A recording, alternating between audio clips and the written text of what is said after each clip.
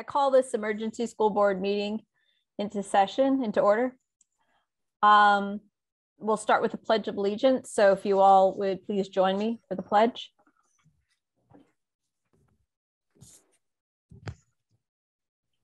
I pledge allegiance to the flag of the United States of America and to the republic for which it stands, one nation, under God, indivisible, with liberty and justice for all. Thank you. Are there any changes to the agenda at this point?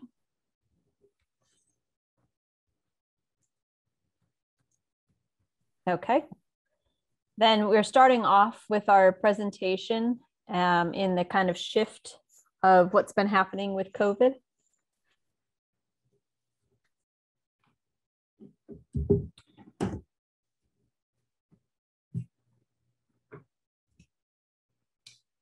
Well, thank you everyone for taking the time out tonight to meet and talk about this. You'll see a little bit later into the slideshow why when I talked to Marcia this afternoon, why we felt this was worthy of an emergency board session. We'll discuss several different things, what this is and what this is not. And so the first slide, I'll just start off with some data, just as we walked in today. Some of this information I had over the weekend, others were different. Just today, this is what I reported. This is what went in your emails today. So the regular practice of the school district is to report out, to give people the understanding. We know that people can't take action without information. And so if, for instance, I report out that there are 9 new cases at CHS that were reported today, there may be a parent who says, you know what, I just need to keep my kids home for 2 days, and they may otherwise that make them feel better or something like that, and make them feel a little bit safer. Everyone feels very differently. That's what I've learned about this situation of COVID-19, especially this year, is that there are a lot of different views and opinions on kind of what's the best way to handle situations. So we try to give the factual kind of bland information so that people can make their own choices. More importantly than the 9 new cases today, we know that cases are rising all over the place across New Hampshire for certain, and also the United States. That is going to take place. It will continue to rise, I would imagine, as we go indoors more, and we're going to be through the winter season. The data that we have is that the cases that we have had this year largely have been, by and large, have been through family transmission, which is certainly what DPHS would also understand is kind of the driver of most cases. That's why they have quarantine structures around the household.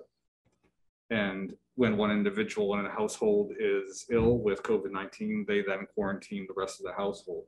In our school district, that actually impacts large quantities of learners. We have some large families, and so we've had kids miss a lot of school this year. But we have not had confirmed in-school transmission at this school right here since the beginning of the pandemic. So we haven't had any. This is the first time. We do have 2 clusters. One for certain, as we've investigated it more, is definitely in school transmission. The other one is the state definitely is going to call it that, and we would say it's probably likely, but there are other factors with that cause us to think that there could be some other issues. Regardless, we have 2 clusters in one location, here and upstairs. And then at the same time, the middle school has 4 new cases reported today. JGS, I reported 1 today, but later on this evening before this meeting, I got some more information that there are a couple others. I think one of the bits of information is we don't share a lot of whether these are learners or adults or anything of that nature. We try to keep people's privacy in check, especially if there's 1 new case. People can figure that sort of information out and we try to make sure that only what is needed to know is known. That being said, within the mix of the data that we have tonight are a lot of adult cases, and that causes kind of a difficult situation for the school district. It causes, it can and would, if we continue on with that pattern, it would cause significant difficulties for our learners as well. So we'll continue on with this.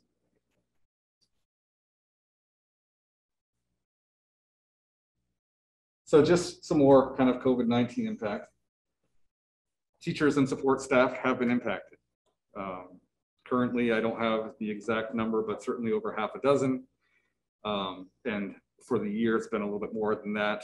It all depends where that impact is, of course, but what we have learned through this process is that vaccinated or not vaccinated spread is taking place. People who are vaccinated, while that's a lower percentage of the cases that we've had, at least with the information that we're provided.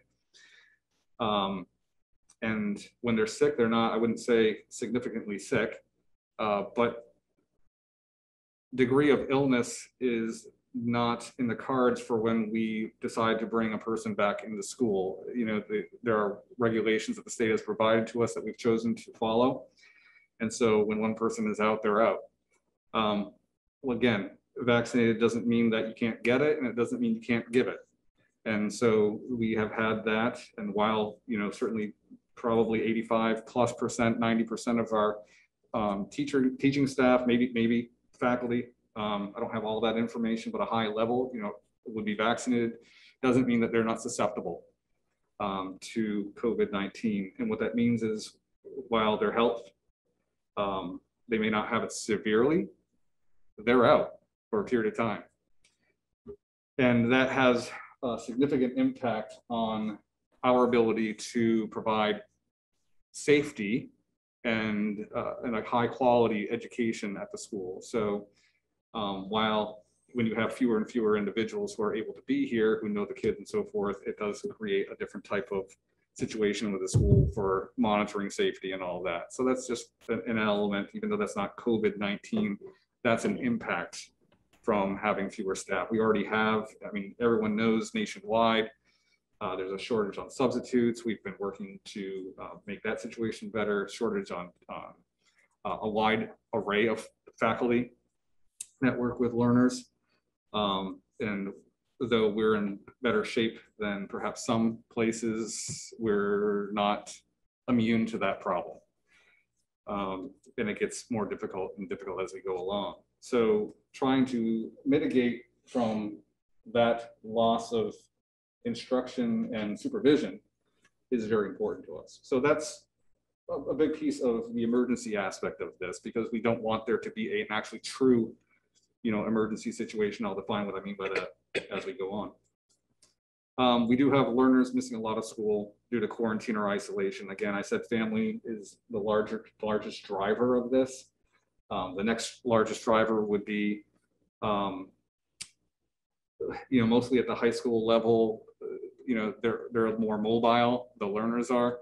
They drive in cars that have the windows up. They're cycling, you know, now heat, that's kind of, you know, cycling the air and so forth in their vehicles. That's likely to take more place. We have had some situations where parents have reported that their kids have been in very close contact with one another in certain areas, not necessarily at the school. But like, for instance, JGS right now, there are 26 individuals, kids, who are not in school, mostly due to family situations. So they may not have COVID themselves, but because they're family members, like, so let's say one of those 9 high schoolers, and this is actually probably the case. I don't know any of the names, but you'd have a high schooler who becomes COVID positive. That automatically impacts possibly 1, 2, 3 kids at you know, 1 at the middle school, 2 at JGS. Certainly with some of our larger families, that has happened at Ringe and here as well. And then what inevitably happens is it spreads, and they become positive. So most of the cases that I've reported have been, that, well, a good number of them anyway. So, and then we have our nurses. Our nurses are doing a phenomenal job. They did a phenomenal job last year. This year's been a little bit different in some of the processing, but it hasn't been any easier. And they spend a considerable amount of time, and they deal with a lot of irritation, and for good reason. People are tired of all of this, and so it's frustrating. What do you do when your kid is out or has to be out for a period of time? And so it's not an easy situation for anyone.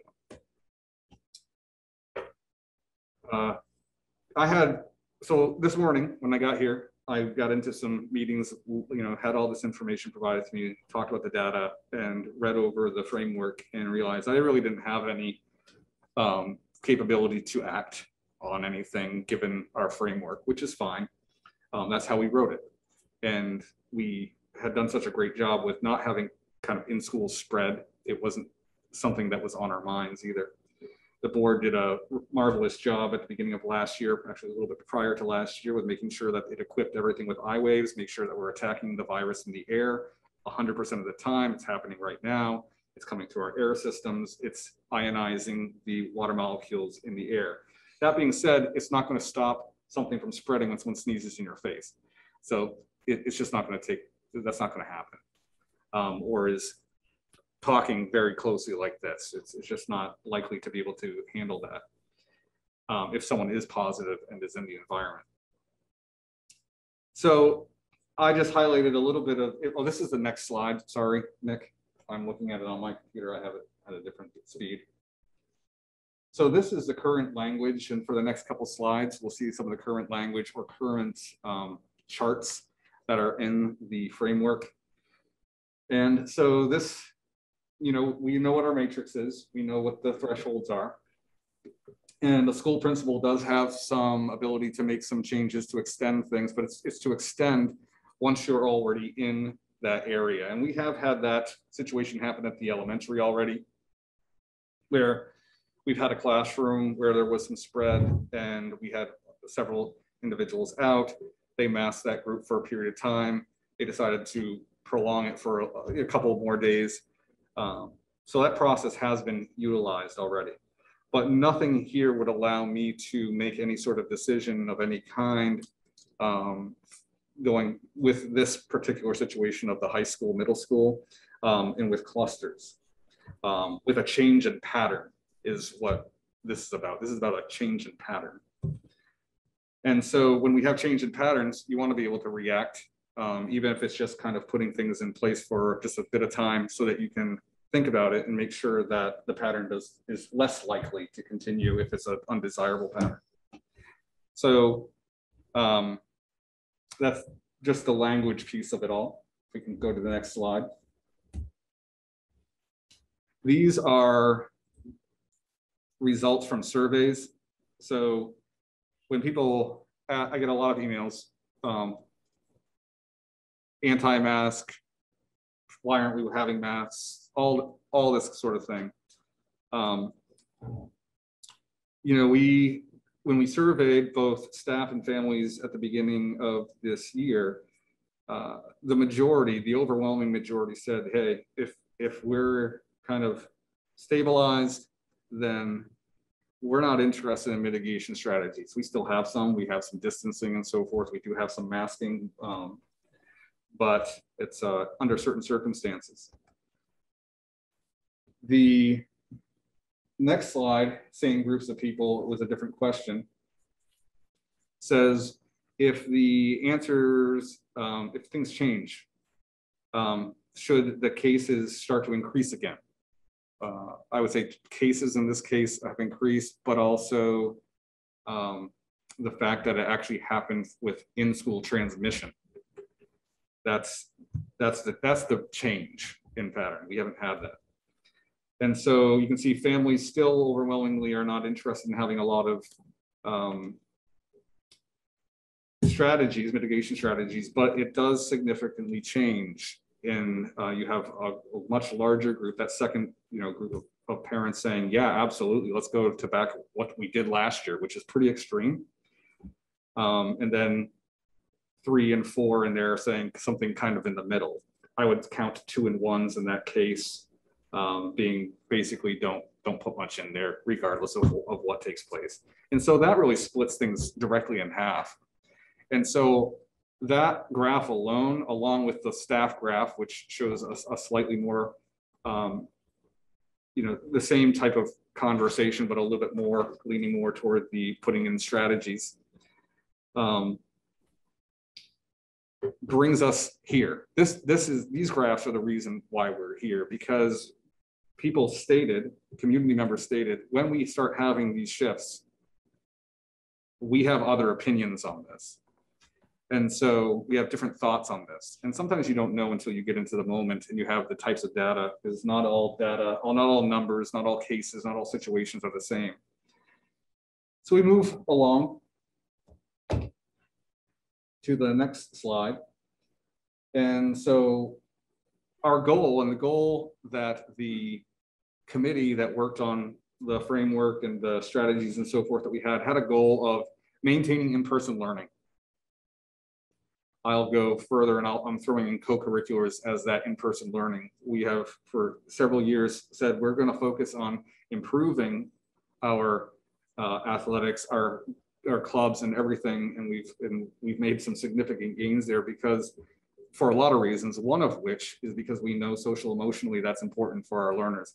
I can't believe how important I think that type of communication and interaction with each other is important, more so than I thought. So what we've seen that's kind of peripheral, kind of intertwined with this, is that again, it's in the news, it's in the papers.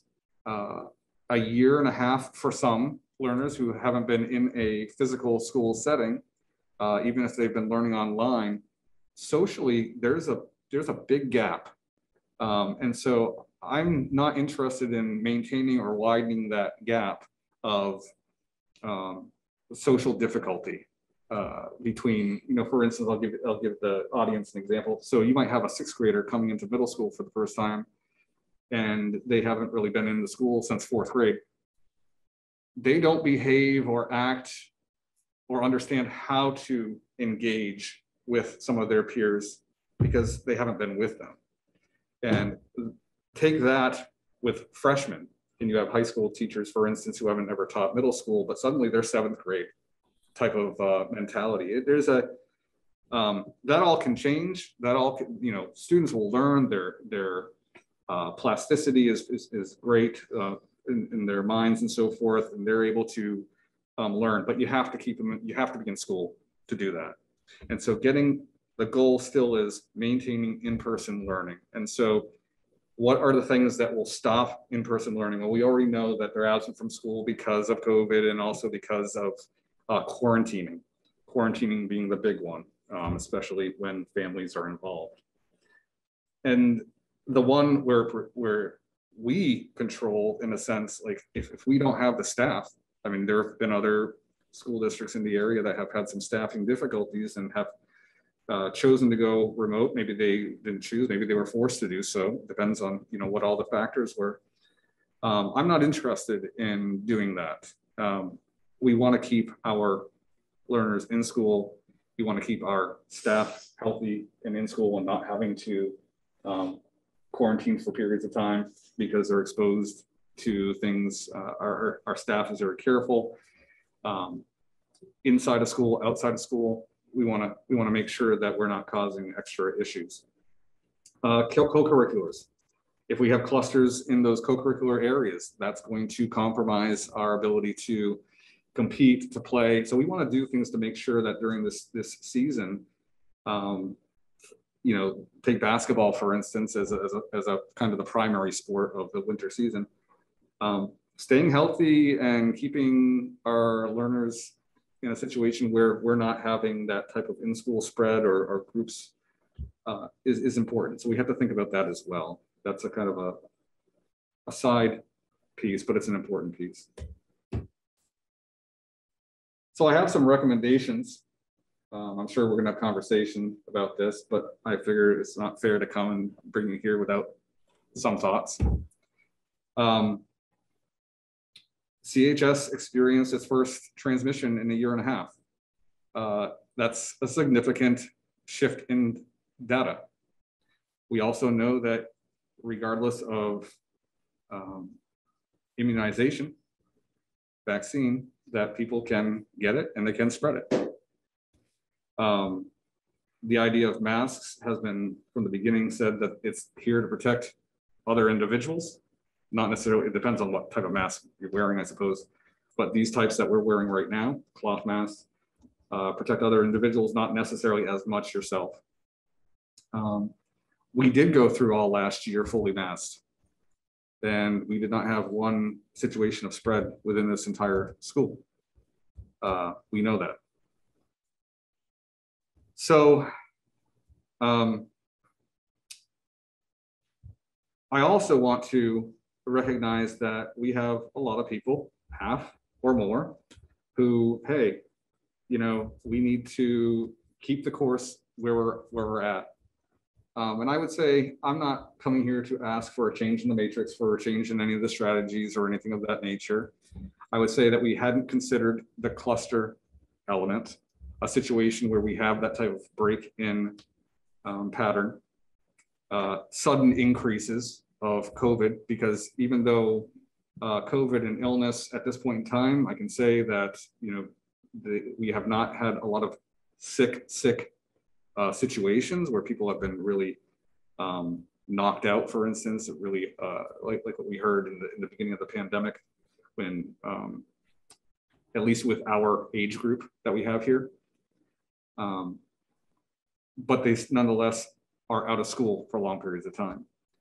So I'd like to suggest that we at least try implementing masking at CHS for 2 to 3 weeks and look at the data and see what the trends are. I'm asking for temporary. I'm not asking for change it and make it happen all year long. I mean, that we all have always through this time frame continued every 2 weeks to look at what we're doing.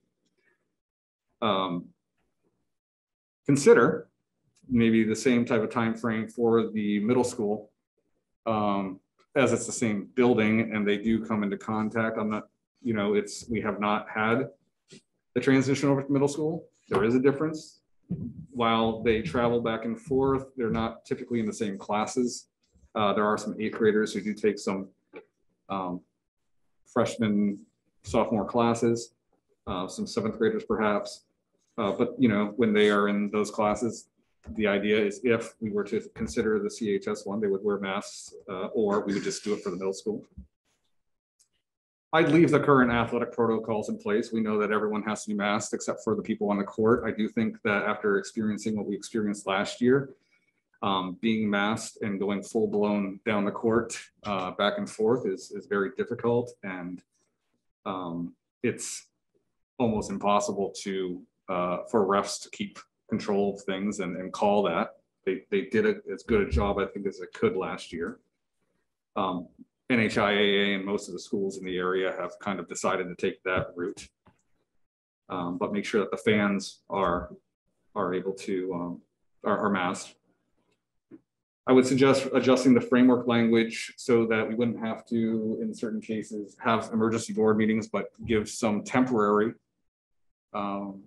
I'm not asking for complete control, but temporary control to assess a situation and to implement some sort of change measure to help with a situation so that we have time to kind of assess and know where to go.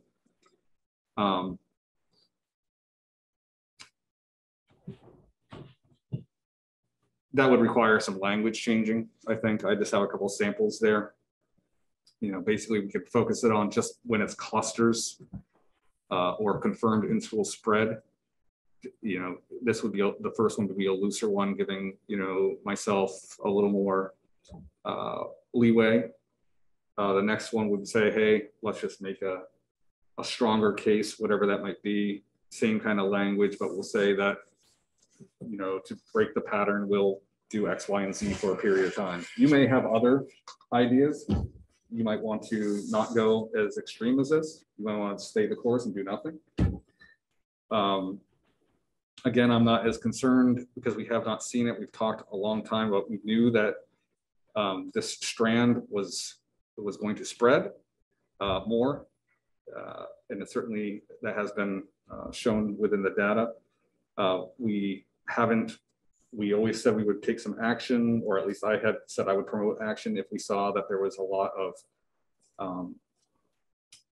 significance to that spread, meaning not numbers wise, but the hospitalizations, people ill, that sort of thing, as opposed to stuffy noses, runny noses, things of that nature, which are a little more minor. But we have this other situation where our goal was to be in person and to make sure that we can continue to be there.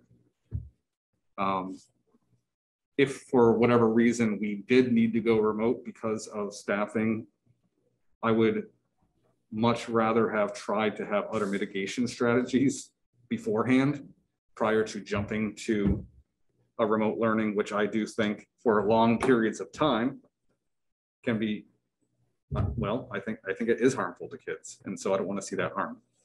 I think we have the data on that, both academically, although not as much as I thought, but socially for certain, there's no question about it. That data is very clear. So that's what I have for a presentation tonight. Thank you for listening. If I have any questions or anything like that, I can try to answer as much as I can. All right, thanks. Nick, do you mind putting the agenda back up? Yeah, of course. Thank you.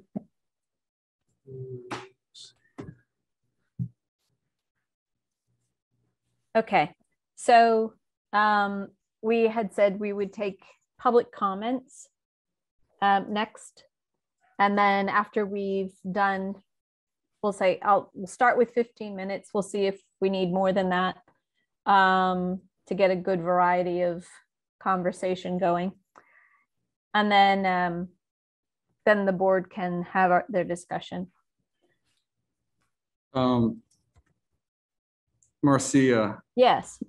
Is there a set, or maybe this is already, Nick, you have this or not, what's the set time frame for individuals? 15 is what we usually set aside. That's per individual. Sorry. Yeah, about a minute, because we want to get as many people as we can. So a minute, no more than 2. I mean, but aiming for a minute. So I apologize in advance if I appear rude to anyone today. All right. So I guess, do you want me to proceed with kind of the rules for comments? Okay, so we do have both a physical and a digital audience. Anybody who's familiar to this process knows, but I'll just repeat all of it for the sake of those who may not be as involved. So on your screen, you should see our public participation school board policy. So if you could take a chance to read that before making a public comment, just to make sure you adhere to that policy, that would be greatly appreciated. Essentially, if you are, we'll establish, whether we're taking in person or, digital. If you are digital, if you could use the hand raise feature, that should be an icon at the bottom of your screen that looks like a hand. You press that button, I will be able to acknowledge you. I'll be able to give you the ability to speak. And then if you could use your first name, last name, and your town of residence before making any public comment, that would be greatly appreciated. And then when it comes to those in person, I do have a microphone that I can bring over to you, and then just obviously speak into the microphone. First name, last name, town of residence. Again, as Marcia said, try to keep your comments to 2 minutes. Minute, preferably a minute. So would you like to take physical or remote first, Marcia? Why don't we start with the physical, if there's comment, and then we'll go remote. I believe there's not a lot of people physical right? Yeah, there's certainly less people physical. And there's a lot more. So if we can keep it at just a couple minutes physical and then go over to the remote because there's so many more people there. Okay. All right. So is it going to be just you or does anybody else want to? So we have two, three. Okay. So we have 3 people in person that would like the chance. Okay. Go ahead. All right, so I guess first things first, can you hear me in this microphone? Can you hear me, Marcia? Barely, but yes. Barely? Okay.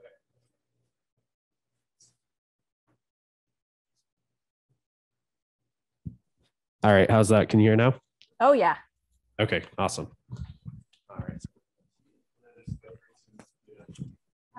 Decide who would like to go next. So name and town and so forth. Yeah, so first name, last name, town of residence, and then you're free to make your comment. The camera that you're, I guess, addressing there, if you choose to do that digital, or if you want to address the board, depending on where you'd like to look. Okay. I'm Kelly Williams. Jaffrey. I'm a junior here at Conant. I just want to say that this year, going back to school, I think I was kind of hesitant. Like, I didn't want it to be like last year, because honestly, last year really sucked. With all the, couldn't walk close to my friend, couldn't give her a high five, couldn't do anything like that. And I think the thing that made me okay with coming back this year was that I thought that the matrix that everybody came up with was good. I thought that it was a good compromise, because I do believe that our community is overwhelmingly does not want masks, do not want these guidelines. So I think that it was a really good compromise. And I think that now all of a sudden you're bringing up different points to it. You're saying, well, now there's clusters and there's this and that. And honestly, I think that the matrix was a really good compromise. And I think that if you guys didn't add in everything about clusters and you're trying to go from all these different points, you're kind of ripping the rug out from people who were okay with the compromise. And we're fine with that. And we're accepting of that.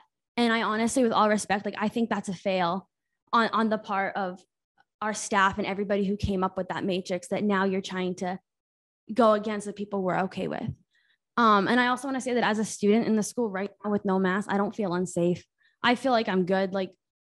I don't feel that this is something that, I'm in danger of if I'm not wearing a mask. I think that if the person next to me feels like they're unsafe or feels that they need to wear a mask to protect themselves or they need to be vaccinated, I think that's perfectly their choice. And I respect that. And I have respect for that. But I don't think that I should be forced to come to school and wear a mask for a virus that has a 99.86% survival rate. I just want you to know that I feel safe. Thanks, Kelly. Paul O'Malley. I'm a Rindge resident, and I am 100% against changing any of the matrix. You guys have put a lot of work into that, and it was a compromise, like Kelly had just said, that we can, if you see the spikes, it has to hit a certain percentage, and then we mask up again. We're nowhere near those numbers.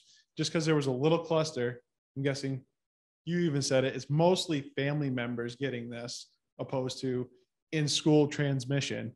And you said last year we had 0 in-school transmission. I think that was mainly because most of our stuff was, our kid was online most of the time, every Wednesday online. The numbers in the school were extremely less. Most of the parents kept their kids home last year. So the fact that there's a little bit more of a transmission rate this year than there was last year, it's expected with the numbers that we have in the school this year. I think that if you want to wear a mask, it's your right. You should be able to. But if you don't want your child to wear a mask, or if you're in the school and you don't want to wear a mask, you shouldn't have to. That's pretty much all I had for that. Thanks, Paul. Hello, my name is Doug Brown. I live in Jaffrey. I have a different of an opinion. If we're talking about data, masking data says it reduces the spread of this virus. That is true. You can't say that's false. So we do have clusters. We have to remember that if your child gets it or is a close contact, it doesn't just affect your child. It affects your entire family. You don't go to work. You can't pay bills. So I think that like asking someone to wear a mask is the minimum. I'm not in favor of remote learning, but the reality of it is wear a mask. It's proven to stop lessen the spread of this virus. Yeah, you're right. Not everybody's dying of this virus, but I don't want my kid to get sick. I don't want to get sick because then I miss work. I have bills to pay. So if I have a mask or my child's wearing a mask, and they both wear a mask right now in school. So they don't have a problem wearing a mask. They believe they're protecting their friends and themselves. So I agree with, I think there should have been masks way before this, but the reality of it is if we had masks, maybe we didn't have these clusters like we had now. So that's just my opinion. Thank you. Thank you, Doug. All right, if we can go to some of our remote audience. Course. All right, so let me just pull up the list real quick. All right, so we'll just take them in order. And again, same rules apply as the physical audience. First, we have Chase.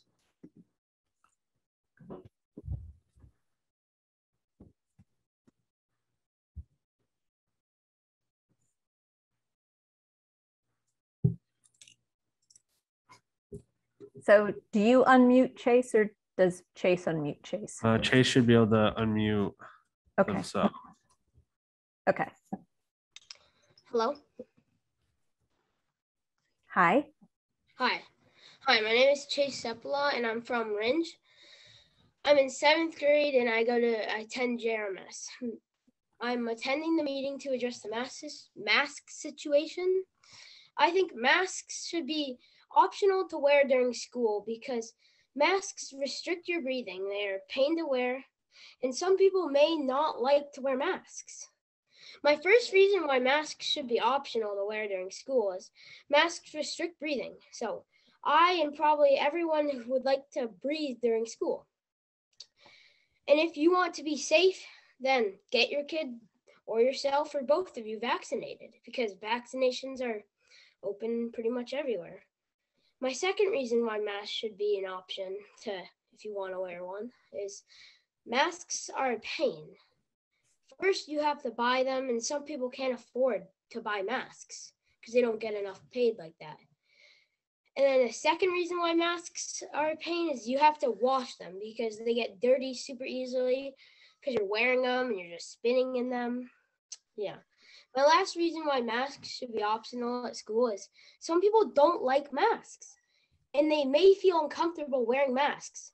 Also, same people get rashes from wearing masks for a long period of time. In conclusion, I think masks should be optional for everyone. Thank you, Chase. All right. And next we have Liz. Hi, my name is Liz Pipitone from Ringe. I have 3 kids in RMS.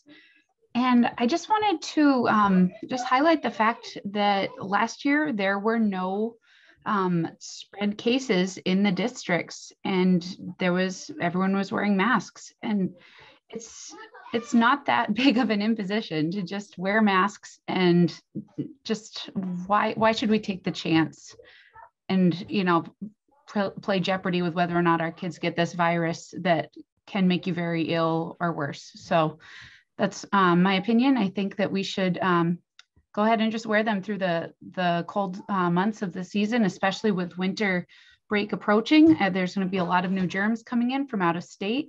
So let's just mask up, get through it, and have a better spring. Thanks. That's all. Thank you, Liz.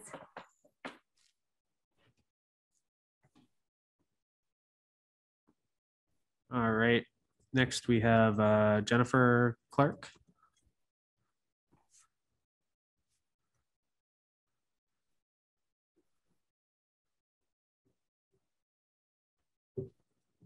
Can you hear me? Yes, just fine. Okay, Jennifer Clark from Jaffrey, New Hampshire. I do have a daughter in JRMS. I need to make a comment, and she would like to make a comment. Before the meeting tonight, I did watch WMUR, and they are reporting 4,000 new cases in the last 5 days in New Hampshire alone. Those numbers are not going to get better as the holidays approach us. I think the board should consider having masks at CHS as well as JRMS. For example, my daughter does do classes at Conant, even though she's an 8th grader. She is also on the track team at the high school. So you do have that co-intermingling where it would not make sense to have just CHS students, where there are so many other JRMS students that are also entering the high school, taking classes, doing sports with them. So I feel because the schools are so closely related, that would be a very smart issue to consider. Also, my daughter Grace would like to make a comment at this time. Hi, I'm Grace Clark. I go to 8th grade at the school. I just wanted to make a comment comparing from last year towards this year. I was remote entirely last year because it was very dangerous to go to the school. COVID, we did not know much about it, and we still don't, though. Personally, if you compare towards last year when you were social distancing and wearing masks compared to right now, we've had more COVID cases already transmitting from students to students, more than in general last year with COVID cases itself from the entire district. I've already done my research upon it. We've had way more cases total than last year already. And I personally think if we would wear masks just maybe until holiday break, it could personally save students because we all have different points of views on it. Like, I have a little brother who is severely high risk to COVID. He can't go to anywhere or anything. He can die if he gets COVID. He has a severe immunocompromised disorder. So looking at from that point of view, it's hard to share it to others, how you feel that way. So it's just yeah, thank you. All right. Thank you, Grace.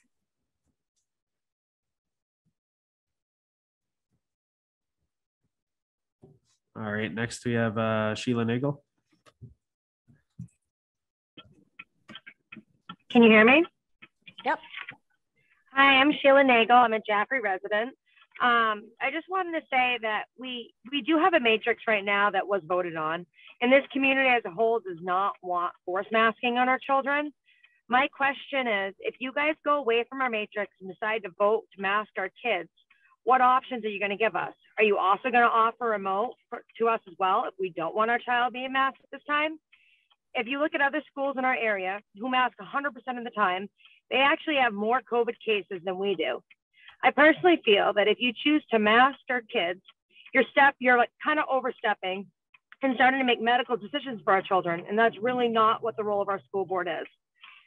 We're currently only at 10% of our students with illnesses, not necessarily COVID, but just out with illnesses. And the matrix states that we don't mask until we hit 20.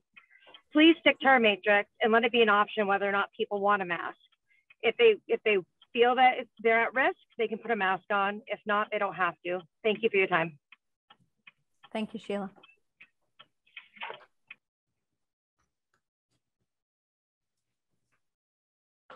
All right, next we have Kim.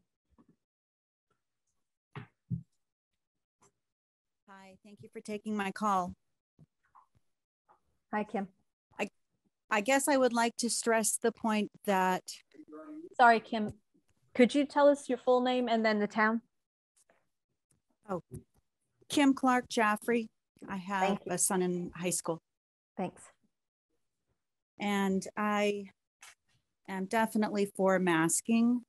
And I just wanted to stress the point that if someone chooses to wear a mask, it's really not going to protect, like Ruben had mentioned, that unless someone wears a fitted N95 mask, and you can wear the mask, you're still not protected. You can still get the germs through the mask. So I really just wanted to stress that point.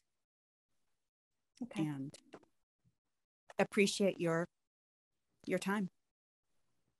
Thank you, Kim.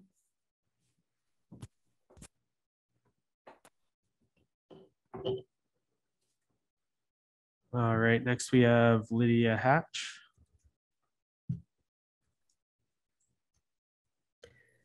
Hello, this is Lydia Hatch, and I live in Rindge, New Hampshire. And I just want to applaud the school board and the staff there at the schools, because a couple of the earmarks of good planning is to be flexible and recognize when the situation is changing, and to sit down and communicate with people what those changes are reflecting. And I think you're doing your level best to do both of those things, because the situation is changing by the day. I work in the field of the government, and it is changing by the day.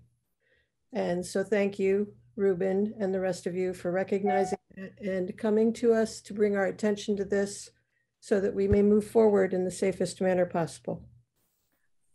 Thanks, Lydia. So that's been 15 minutes. I suspect there's more hands. I don't know. Right now we have 2 more hands. Okay. Well, why don't we do that? And then let's give the board an opportunity to talk about what they've heard and what their opinions are. All right, so next we have Rona Nordahl.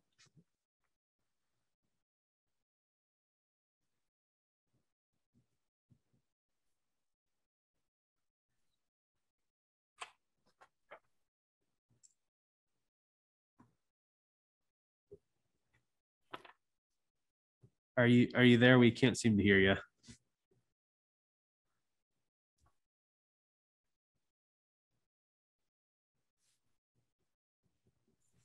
No, I mean, yes, it's clear that she's like gone mute and unmute, but there's no. Yeah, I'm seeing the mute and unmute, but I'm not seeing any audio feed coming in. No. Maybe, yeah, okay. Sorry, Rona.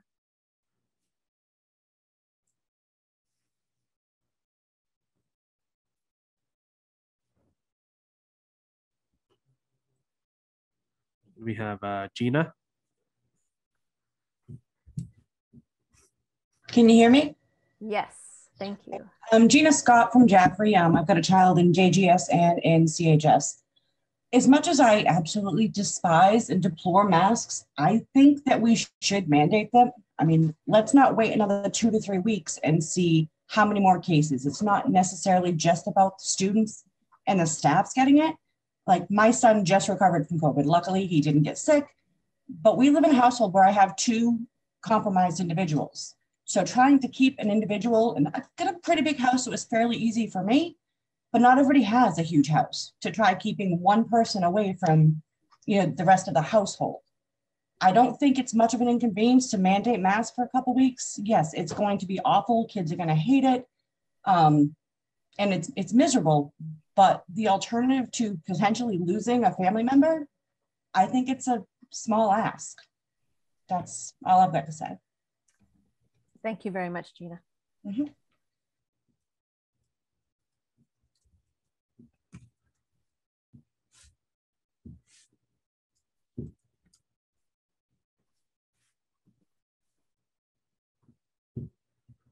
All right, so are we officially closing public comments? If we have no other hands raised, Ed. One more hand came in, but it was post the window of the 15. Yeah. Well, I guess part of me, I'm willing to take one more since we were unable to get Rona. Okay. All right, so last comment right here, it would be G Quill. Is this George? You can hear me? Hello? Yeah, it's faint, but yes. Okay, I'll try to speak up. George Quill, Range. Yep. Hi, George. Thanks for taking me. I know that raised my hand late.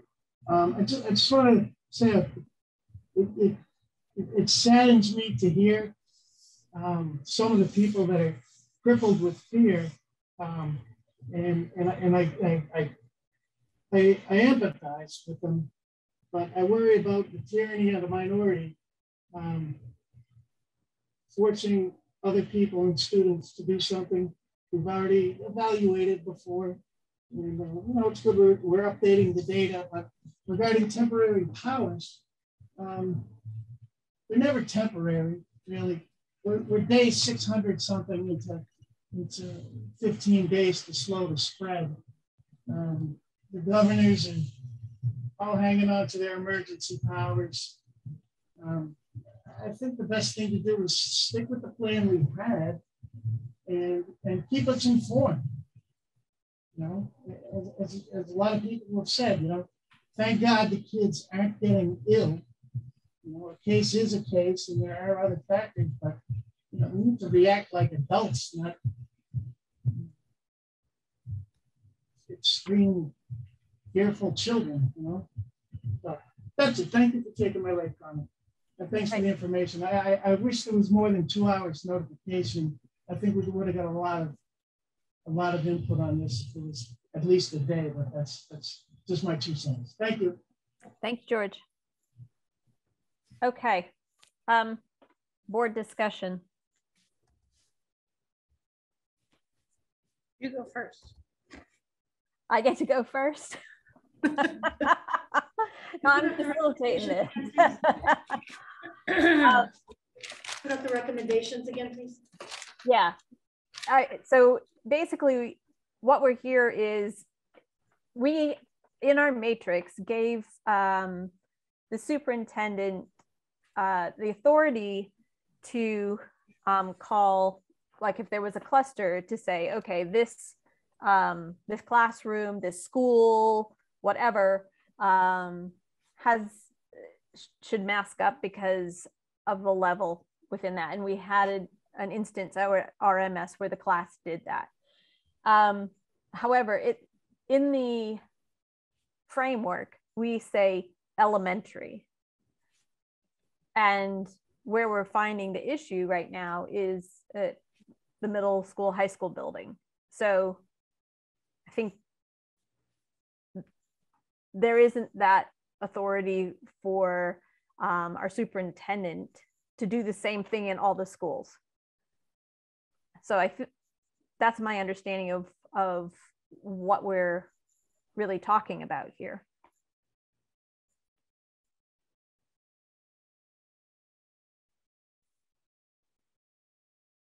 So, thoughts, comments, corrections of my thinking?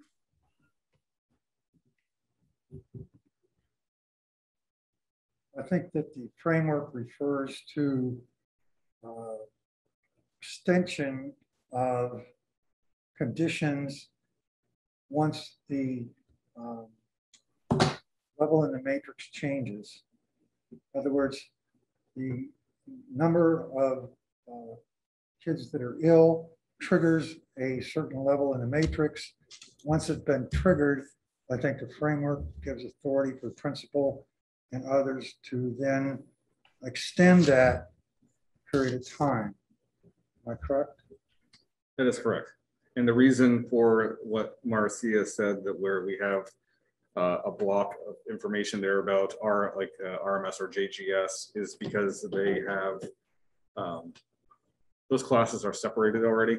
So the kind of thought process within the whole framework was to be able to do targeted interventions where need be. The struggle with that is when we look at these cases here, is that those learners are traveling all over the place within, you know, and so locking it down makes it very difficult. So there's a difference between the elementary and the middle. Can I ask the 2 clusters, the 2 current clusters, are either of those extracurricular related? No. So yes, you can ask. No, they're not related. Are any of those individuals involved in extracurriculars? Yes. But the clusters themselves, the clusters themselves were targeted, yes, in classrooms. So just to clarify my understanding of remote, which remote as an option for people who don't want their learners to wear masks is extremely expensive for our school district because we would have to have potentially extra staff, which we've already had a difficult time hiring substitutes. Yeah, the answer to the question that was asked about remote options is there would not be any remote options. And even if we were to just shut down and go to remote, please correct me if I'm wrong, it's my understanding that the state of New Hampshire doesn't recognize COVID-related remote days as learning days, and so those days would have to be made up at the end of the school year. Is that correct? The last information that I had read was that was the case. I do think that there's some conversation around that, and that might be put aside. But for now, the message from the Department of Education is to use it in a targeted way, similar to what we were talking about with, we had that issue in RMS where some individuals were, had in one class it had transmitted. We put the mask in place for about 5-6 days. I think it was 5 originally, and then it was extended like two more days or whatever. So it was very targeted. It wasn't toward everyone. We know very well that the idea of the framework was not to just do a one-size-fits-all type of approach, but to handle things when the data showed us to handle it. Now we have, I'm taking my view of data as in how do we make sure we stay in school in person? To me, both educationally and safety-wise for our learners, the safety element for my perspective within the school has more to do with the fact of just being socially appropriate.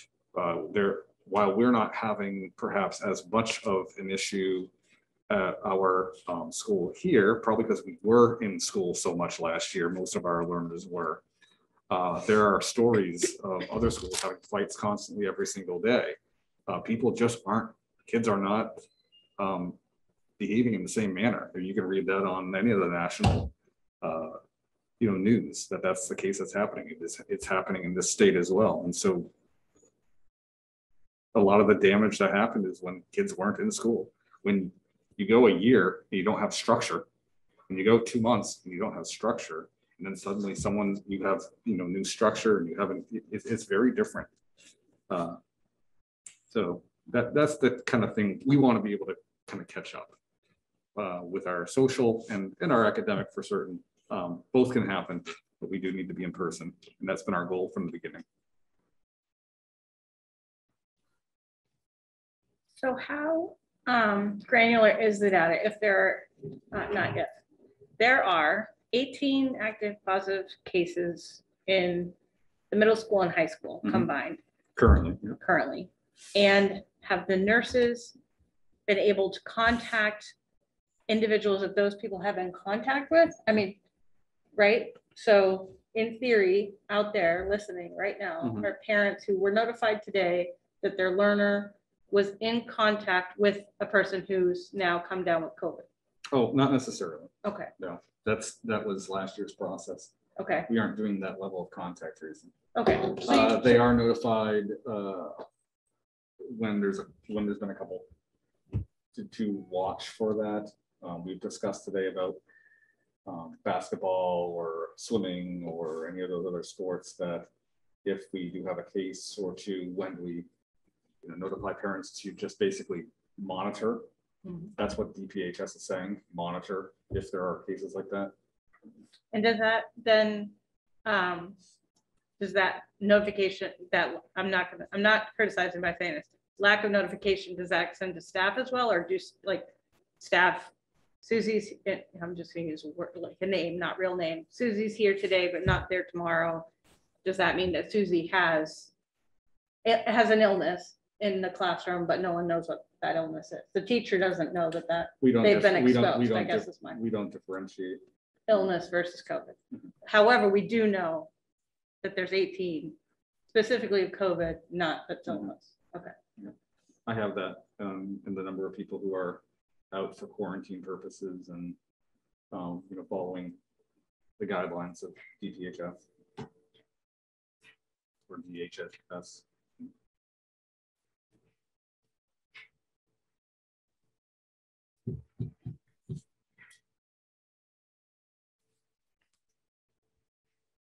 Other thoughts? So Ruben, can you help clarify for us what the major risk is if we do not take those 4 steps up there in terms of recommendations? Well, 1 and 2 are similar, first of all.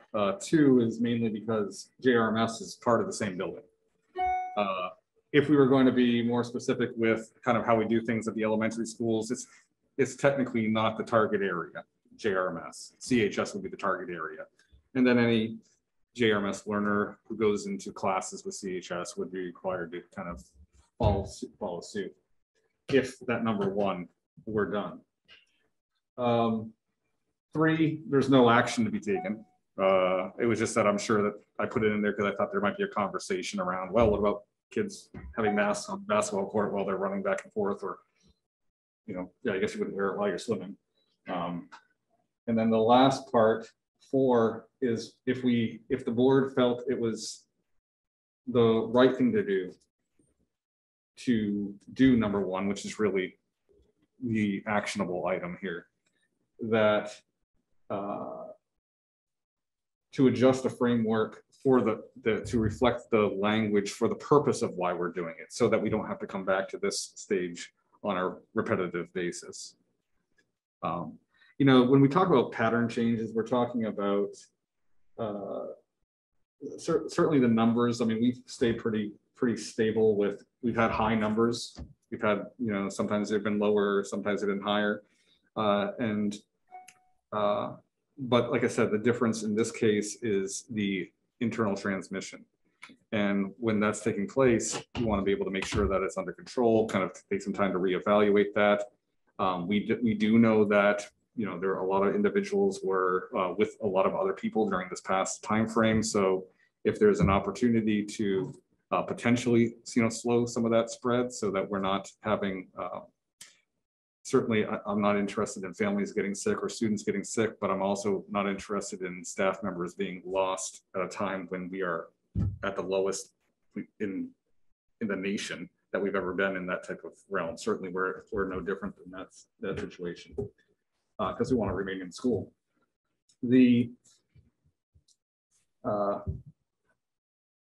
So 4 is, like I said, 4 is just simply putting some language in place so that we would not have to come back to the table for this reason. But another pattern could be, for instance, we just learned that there's another variant. It's not in our nation yet at this point in time, is my understanding. Not reported anyway. Again, not much is known about it. We as a public school have to, watch and look at what's the impact. The report right now is that it's highly spreadable. There's not a lot of information on the severity of it, and maybe it's not. But what if it came back and we had that situation that we're dealing with in the springtime? That wasn't something that was known beforehand. We would have to relook at that. What if we were having severe illness as a result, and it was more of a life-threatening situation? You'd make a different choice. And so that's my point. With I'm not looking to go away from our matrix. I'm really not looking to go away from what I think the intent of the framework is already in place, as Marcia pointed out, that we have done this already with the elementary school for a short period of time. I'm not saying I know that there are many people who would want masks right from here on out. Just do it all the way through. I get that. I'm looking to break patterns and to then go from there. So you had said that our meeting now is the result of 2 things. Mm-hmm. You having meetings today with very interested parties in the school, Nurses, administrators, teachers, yep. I'm sure people who are concerned about this level. Mm-hmm. Nurses saying we need this is a shift. This is something new. Yeah. And that you're looking for a little bit of wording to put some more clarity into the matrix. Not to change it completely, just to add a paragraph saying, okay, in this brings something new into it. We want to edit this. Looking at your recommendations, it seems to me that we actually only probably want to deal with 4, because everything else will fall under that. If we say tonight, yes, we want to choose the sample language of the first paragraph, I would recommend over the second, then that puts this into your court to say with the nurses and the admin and the people living this, because what we didn't hear tonight was anybody who's working here, you know, talking about this. And working in schools, we know this is a major concern. So if we just change 4, add a little bit of language just to give you a little bit of leeway to be able to say, with consultation, we can do this. We know that you've been very transparent about informing everybody when there's issues. So I'm certain that you would tell us all when things are changing there. But it doesn't seem to me that we need to vote on whether we're going to mask. That doesn't seem to me that's even on our, that wouldn't be in our purview as much as this. It doesn't have to be. So I'll make it quite clear. If you put in 4 language that would allow me to, you know, go forward, I would be putting in place number 1 at the very least. I would heavily recommend that whatever you do for CHS, you have to do for JRMS. We've chosen to combine these 2 schools. They are way too integrated to separate them. So I would suggest that the last thing we would want to do tonight is adjust the framework. Okay. This is just my suggestion. Given the fact that most of you have only had a few hours notification, you've had a few, you know, an hour discussion, and we're talking about changing a framework based on very little time to consider it. So I would suggest if we want to address the framework that we do it next Monday at the board meeting, and we've had an opportunity to see what the change is, consider the unintended consequences of those changes, and then have an opportunity to discuss different variations of those changes. So that would be my suggestion about number 4. As you said, there's no suggestion on number 2. I just looked at the state numbers, and if we're looking at ages 10 through 19, we have more 10 through the 7-day average number of cases is higher now than it ever was during the state of emergency. And the ages 0 to 9, you would expect them to be higher, and they are. They're about 3 times what the highest was during the state of emergency. So we should expect, and I believe that the people who put the matrix together expected that we were going to get a higher number of cases come the fall than what we got during the emergency. So it's real and it's here. The thing that concerns me, I should say, one of the things that concern me, is the thought that vaccination prevents COVID, and it doesn't. What it does is it prepares your body to fight the infection so that if you do get COVID, you don't get as seriously ill. And what that means is that we have vaccinated students and staff who can catch COVID even though they're vaccinated. And then when they do catch it, even though the case may be mild, they still have to quarantine the same number of days that they would if it was a heavily severe case. And so that presents a problem in terms of the number of students that we have out, but it also presents a problem in terms of the number of staff we have out.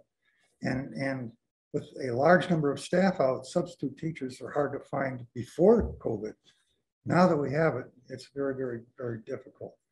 So I would be hopeful that when we do a change to the framework language, we not only talk about a matrix for students, but we also talk about a matrix for being able to deliver in-person training or in-person learning to those students. In other words, at some point in time, I asked earlier what would happen if you had, you know, a teacher out and you couldn't get a sub. Well, basically, those students end up having a study hall. And that's not, from my perspective, that's not learning. That's not helping kids if they're missing an entire week or two of a given class to, you know, just go to study hall. That's what we need to do, is figure out how we can address that as well. Could I have a point of clarification? Is that the case, that if somebody is vaccinated that they have to quarantine for the full 10 days? I thought that was not, I thought they only had to quarantine if they had symptoms. If they have the symptoms, yeah. Yeah, I'm talking Which about means if they have COVID. If they have COVID, yeah. And yeah, if they're If they symptomatic. test positive for it. Yeah, if they test positive. They have to be out for 10 days? Yes, I believe so. So I have a question. Why, when the matrix was put together, was it specified elementary? Elementary, because the idea there was that Because it was self-contained. That it was self-contained. One, it was easy to put in something simple for that specific group of people, was like we would know was targeted.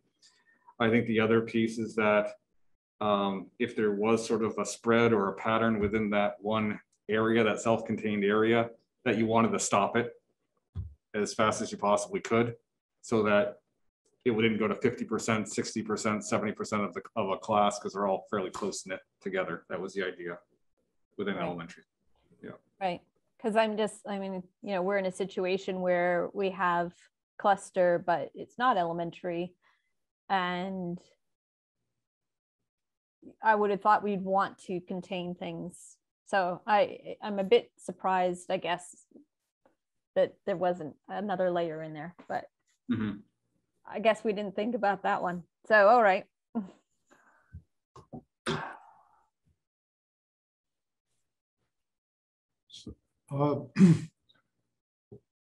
I'd like to, I guess, suggest that we do something tonight, because we've been asked to come in, and I assume that the reason we've been asked to come in is that there's concern that waiting until next week to act could have negative consequences.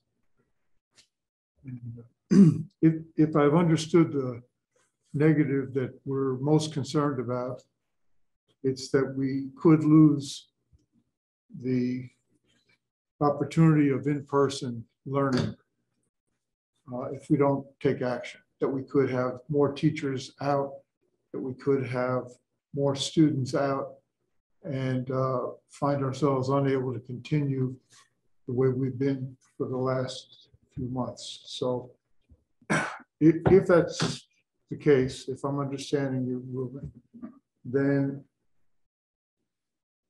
I would like to take action. I think we should take some action, and that doesn't preclude considering what else needs to be done between now and next week. But if there's action that should be taken, then let's do it so that we can continue in person. In terms of the sample language, you know, we hire you as a school board to Superintendent. To take care of many different things and to consult with people as appropriate. And we see that you've done that. And so I don't think the second language is necessary, in my own opinion, at least the first sample language.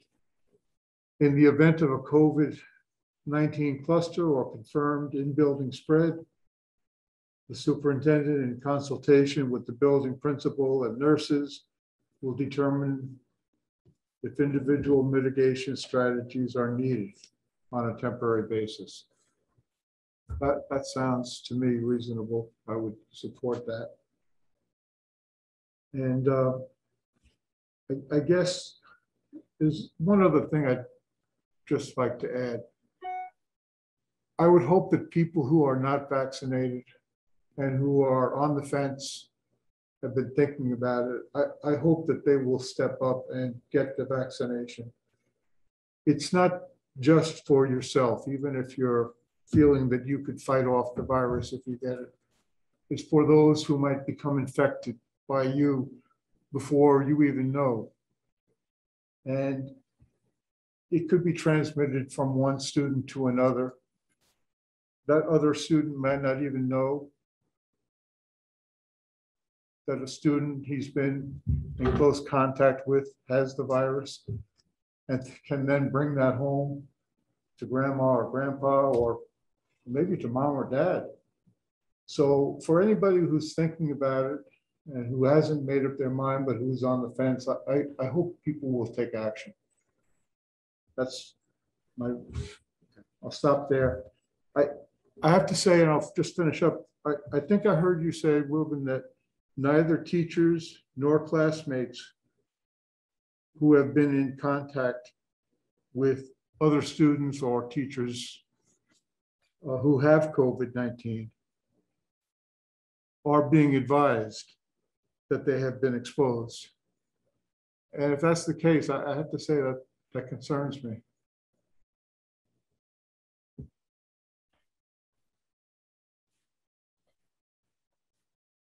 All right, thanks, John. Are there other people who have thoughts or comments? I mean, it sounded like John was ready more or less to make a motion, but I want to make sure that people have had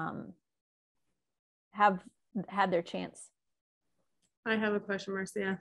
Yeah, go for it, Alicia. I guess I'm curious why the suggestion is to, I guess, put something in place for 3 weeks, or why our target is winter break rather than the 5-day cycle of reviewing data per our matrix. So I'd like to understand that suggestion a little bit better. Sure. No, yeah, I mean, right. We had the current language that says a school principal in consultation with the school nurse and the superintendent can decide to extend the given level beyond the 5-day period. And as I was thinking and listening to Charlie, you know, to have that period and then, you know, talk about things at this next school board meeting would be an option as well, whether to extend or not, or to change the language as is. That's an option. So but the answer to your question specifically as to why 2 to 3 weeks, it was, you know, the trend information that we have is that more and more individuals are certainly, especially at the high school level, are very mobile. They're very much getting together, sleepovers, things of that nature. By the way, it's important to note that if you sleep over and you're a close contact with somebody, that's actually in the definition of being a family member, and you end up having to quarantine and so forth. So that's come up several times. There seems to be, because of the start of kind of coming into school, and also we're having a bunch of tryouts and so forth, the idea was to be cautious during this time frame so that we would have that success leading up to the holiday season. That was the reason for 2 to 3 weeks. But 5 days and reviewing where things are at accomplishes something similar. That's what we've done in the elementary school. That is what we have done. That is the practice that's already been done, yes. The difference is we could isolate to a class. This is not the same. That's the difference. I think I'd like to comment. I agree. I'm a little concerned about, a little more concerned now about, we're going to rely on peers notifying peers, hey, guess what, I've got COVID. And then peers telling the parents, hey, Susie's got, again, fake name, Susie's got COVID. And then that family saying, oh, you guys were just together last weekend, you have to quarantine for the next few weeks, or without the nurse's intervention to say, yes, you two were together, you know what I mean? There's a lot of gray area there. And I think maybe that's part of this trending, in that folks aren't quarantining, which there's not a lot. I went back and I read an email from a parent, and I apologize. I'm not gonna say who it was. This was back like 6 weeks ago, 8 weeks ago. And they said, you know, the teeth part of this matrix is a little weak, right? Like we got to make sure that there's hard and fast decision making. And this is an area that's very gray. It's not very strong. And I think that quarantining is part of the solution. And we're not covering that up. So if we were together over the weekend and I'm sick, but I tell you I'm sick, but you might go to school. Like you might, yeah, I feel fine, I feel great. 3 days later, you've just been around a whole bunch of people, but there's no connection to the school at all in terms of that true quarantine. So yeah, so sometimes there's some communication if we have the information, but there's no formal contact tracing on all that, unless DPHS says you need to go and do something so that the nurses are following that process. So the matrix of DPHS has actually got rid of that whole process and focused entirely on their definition. It's a big definition of family, or if you're with someone, like say, if we knew that someone was sleeping over someone's house, then yes, there would be contact and things. If we found out there were a couple situations within a class period, but not a cluster would be 3 or more, then we have a letter that we send out to let people know. So if a student is in music and someone is in music and they have gone home sick with COVID, then a letter might go out to that class and that teacher, maybe. Yeah, I mean, I think that, you know, what's the purpose, right? You should always, the idea is that you should always be looking at your own symptoms and so forth, and understand that you have probably, wherever you go, been exposed to someone who has been COVID positive. If we find that there's one data point, okay, that's not a pattern. 2 data points is not a pattern either. That's like three. So you have an incident, a coincidence, and then you have a pattern. But when you hit that coincident, you're like, okay, there might be something here. Please look out for that. And then keep us apprised, basically, of what's going on. And that's how we find out, you know, kind of where the clusters are. The nurses are doing, excuse me, some level of tracing because they're finding out where the student is at, what buses they're on. And so when they give me the information every day, I know what bus that learner is on, or the clubs that person's involved with, other classes. You know, let's say that this person's in this class. If I get 5 cases, they'll say, all right, and I'll report out if there's a cluster, of course, but it's typically, they don't have anything in common. It's kind of the idea. And so we wouldn't send any information out about that.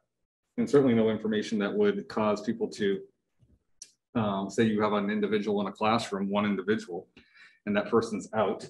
And then you, whether it be an adult or a child, you send something home saying that they've been exposed to COVID. Well, you just gave identifiable medical information to someone, so we don't do that. The other piece of this, as we've heard tonight and presented tonight, I understand that the possibility of someone getting significantly ill is always there with anything, with any type of illness. We put COVID and illness together because of the severity level for this particular age group, and the fact that there could be some people were vaccinated and so forth, or had the opportunities to do so. And now everyone has the opportunity, except for 4-year-olds in preschool, to be able to be vaccinated if that's something that the family wants to do. So, you know, at this point in time, the issues are really about stopping a pattern, making sure that our staff remain healthy as much as possible, keep them in school so that we can have as normal a school year as possible and continue in that direction.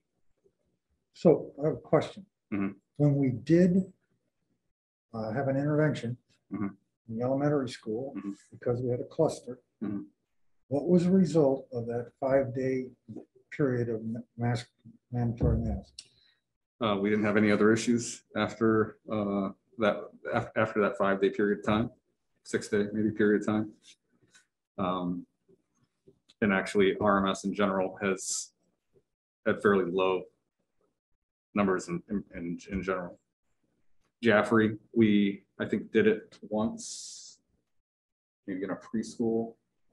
Again, it did stop or slow things down, or at least the data, whether I can tell you it's causation, that's, you know, perhaps not true, but I can say that they coincide with the data decreasing.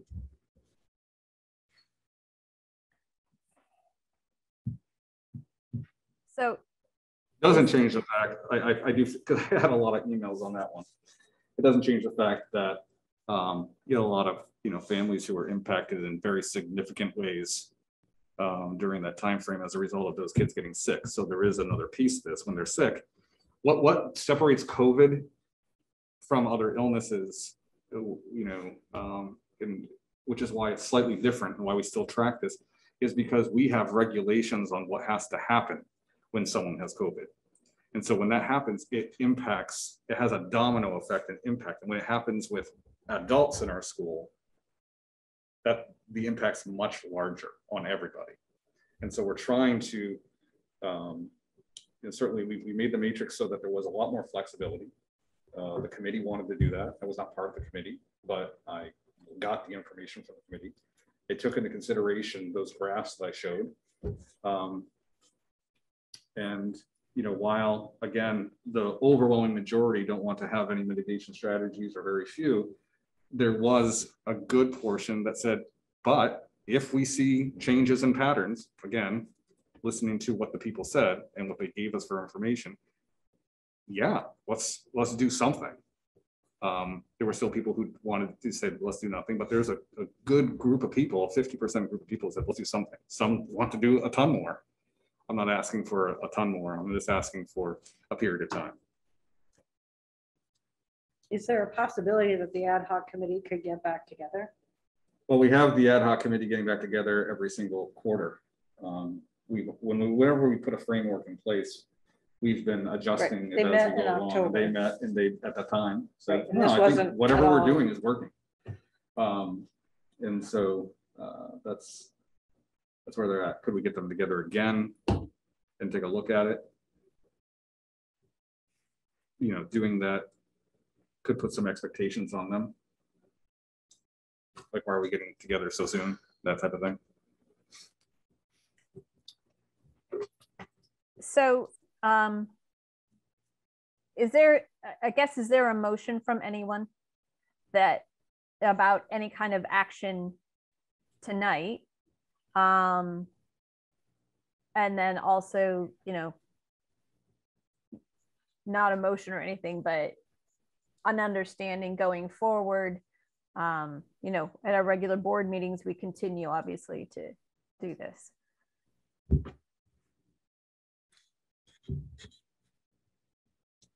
I'll tell you where I'm at, Marcia.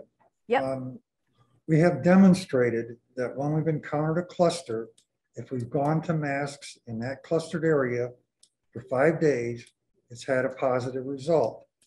Yep. The issue is that in the high school, you can't isolate the clustered area.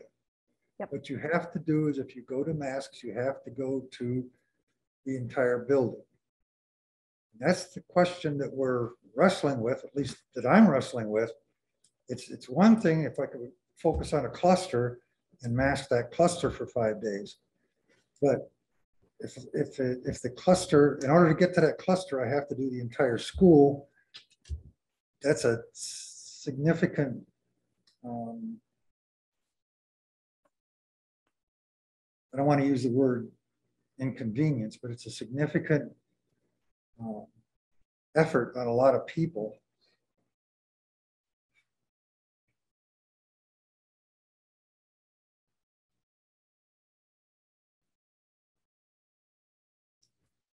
And on the other side So of what's things, what's the pleasure of the board?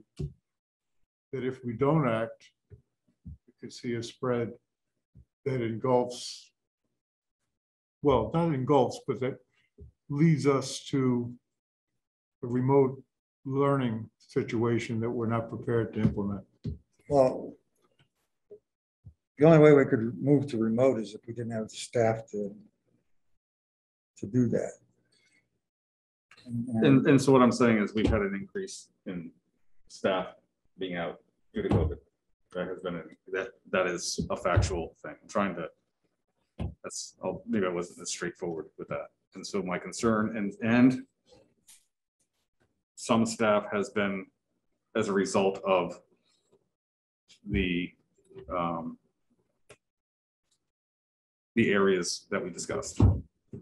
I think that's been one of my concerns, is that when we say a total of 18 positive COVID cases, we have not differentiated between the number of students. 1/3 of those cases are staff members.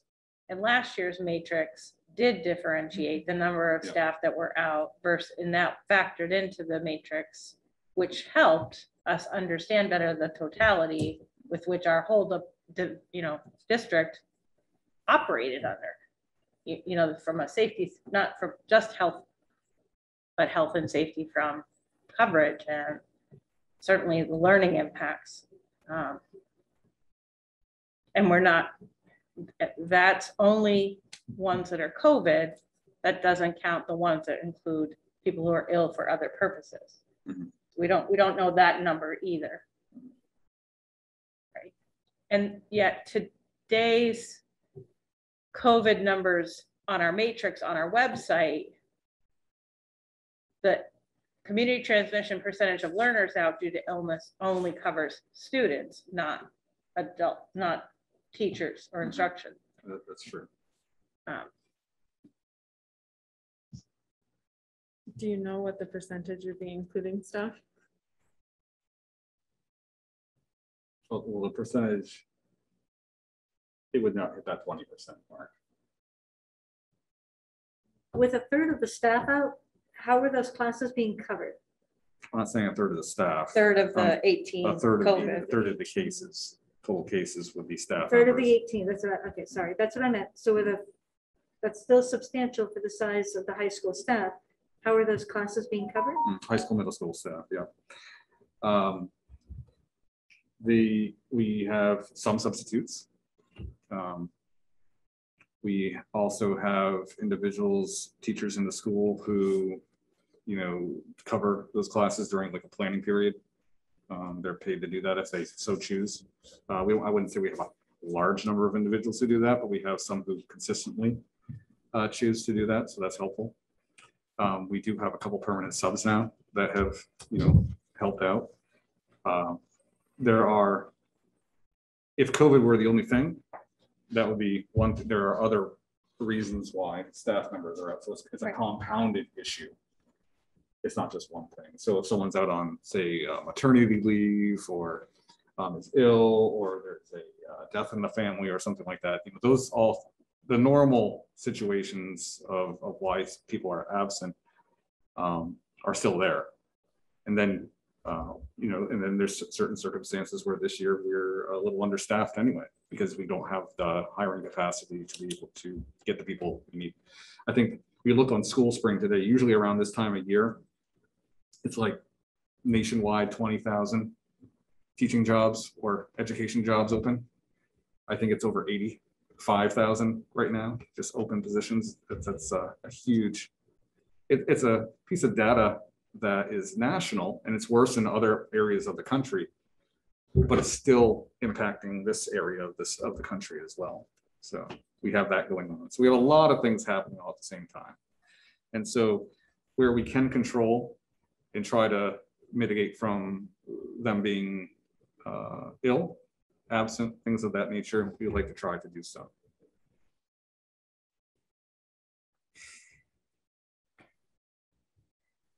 So I guess I'm kind of back to, is there going to be an action of some sort tonight?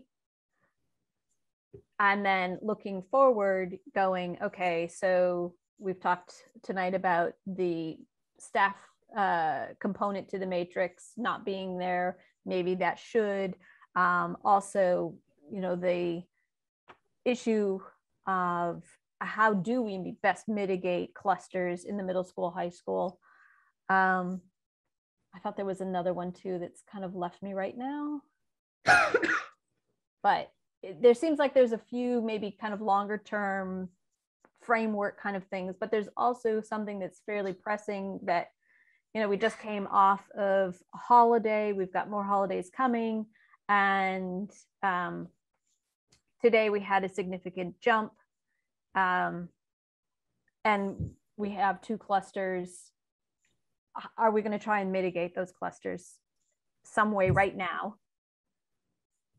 And then that buys us enough time to maybe think more deeply about our matrix and other tweaks that may need to happen. So Marcia, could you poll the board and ask if the board member wants to take an action tonight or not? And then after that, we can figure out what the action is. If okay. Okay. Yep. I can do that. Not a problem. John. Yeah, I think I've already said, I think we should take some action because we've been called together and asked to look at this on an emergency basis. And, you know, I trust Ruben's judgment that he would not have asked us to come here if he didn't have a concern. However, I would throw out one modification to Charlie's request for consideration. I have listened to different things that have been said here, and a lot of them make sense, including what Charlie said about 5 days perhaps being enough at this point. I've heard Ruben say, yes, that could work. I guess what I'd like to know is what would Ruben like us or recommend that we do tonight? That would make it a little easier for me. Okay, so Ruben, before you respond, shall I finish my little survey and then yes, that's fine. You can modify, you know, you gave us recommendations already, but maybe after you're hearing all this, you would like to modify some recommendations. I don't know, but let me finish one part and then we'll go back. All right, Christine. I would like to take an action this evening.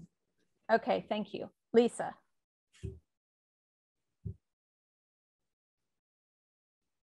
I would like to not take an action this evening. I would like the ad hoc committee to meet and to make a recommendation.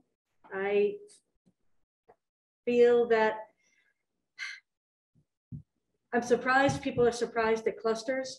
I'm surprised people are surprised that we have heavier COVID cases when we have windows shut and can't get outside and holidays. None of this surprises me. I don't understand why. Yeah, I don't understand why this is a surprise. I'm confused. I think it's terrible that we have this much COVID happening around us. I think that we've all seen, like, this has been written out for us for months that this is coming. And so I don't understand why this is a change now. You know, I would love to be fully masked. I would love for all winter until we can all open windows again for us to be fully masked. The fact is that masks protect you from me. They don't protect me from you. So that's just science. Yeah. So I would love it if everybody masked. We just came a few weeks ago and changed the wording so that masks are now heavily recommended over somewhat recommended, but we heard from 2 students where one said they felt it was no masks and one felt that they thought it was optional.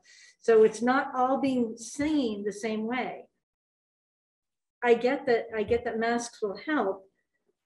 I think that we need to be much more open to having a variety of remote options, especially as we come into the next 3 months of illnesses and a lot of kids out.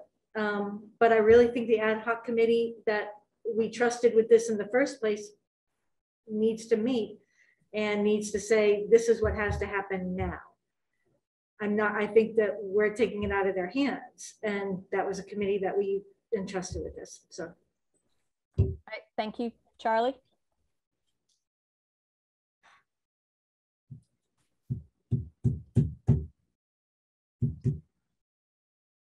For the sake of discussion, I'll say let's take action tonight so I can at least hear what the alternatives are for what action we take. Okay, Patty? Yes, I think we should take action tonight. Okay, Alicia? I guess succinctly, I'm on the fence. Alicia! So you want to abstain from this poll? No, I'd like to listen. I'm really struggling with the idea that we have a matrix. And I don't know how we could have expected to get to that red level without having some identified clusters. I just feel like I need more information, and I'm open to hearing some ideas. I struggle with just the blatant until winter break. I just don't know at this point. Okay. All right. Well, I guess I think it would be good if there was some like brief temporary kind of action just to buy us a bit of time so that we can have a more in-depth thought and input from perhaps the team that we the ad hoc committee. I know that the nurses are a big part of that committee, and they were part of what brought Ruben here. But there are other people on the committee. So I think it would be great if we could get their perspective on how to handle, how to mitigate for clusters in this setting.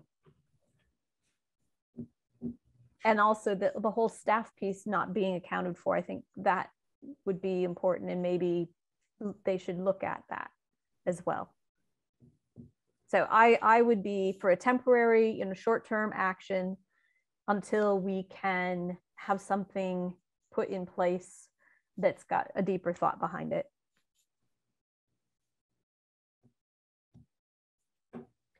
So that is most of the board wanting some action. So now it's what? Well, we have the recommendations of the superintendent. They're up there on the board. Okay. And so what we need is board members to speak up and indicate what action they would like to take, if any. I'd like a clarification though. We've got recommendations up there. We've got sample language, which I presume would be a fifth recommendation, like a recommendation to modify the matrix. Am I understanding clearly? No. The sample language was if the board had wanted to, if we had a very specific action that you wanted to do and say, listen, this makes sense, let's go forward. Let's put some language in place so that this type of situation, it gives leeway to move forward. You know, as I'm listening to everyone involved, people from the community as well as to the diversity on the school board as well. One, I think, fairly concrete way of looking at it is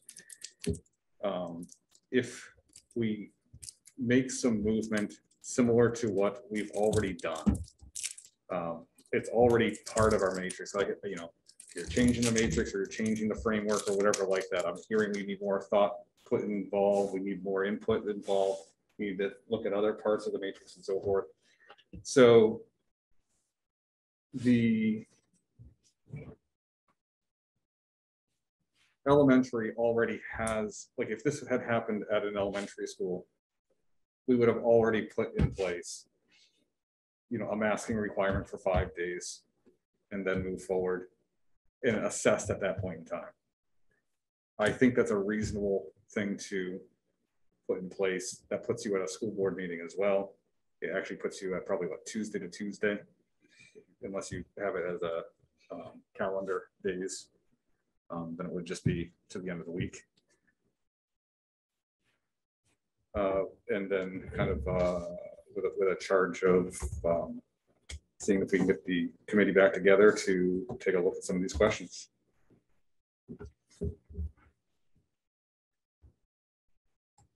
So is that your revised recommendation?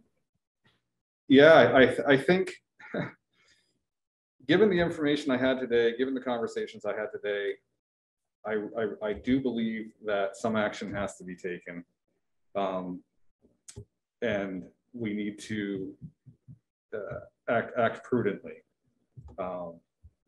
When I see an increase in cases, that's not necessarily unexpected. When I see an increase in staffing situations, that's been a different trend.